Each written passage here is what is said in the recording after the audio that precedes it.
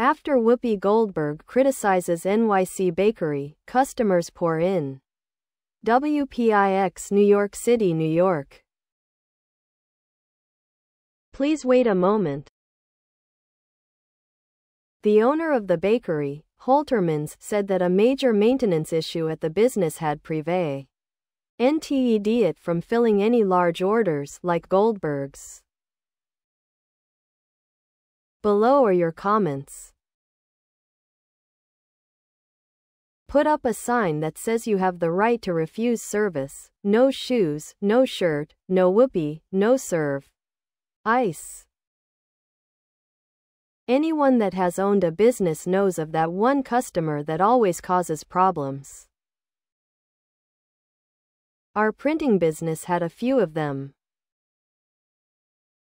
When we would give them a quote for a job, we would add on the "see more."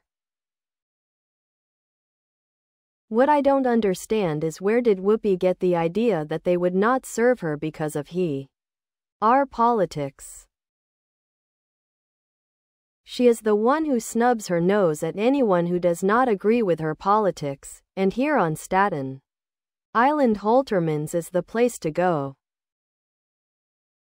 We would be lost without it.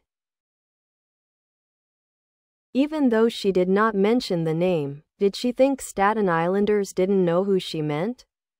If they had boiler problems, what did she want them to do? Go easy on Whoopi. She said she is a working person like everyone else, wouldn't be doing The View if she didn't need money, so I looked up her net worth, $60 million. Tough life.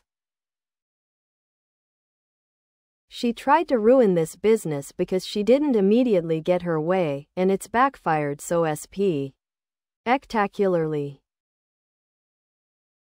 The icing on the cake is if the bakery surges her and makes her delusional claims that she's working class and struggling a reality. They should be able to sue her and really shove it up her defamation of character when in reality the equipment was down. Hope they do and she is forced to pay. Please subscribe to my channel. And if you like it, please thumbs up.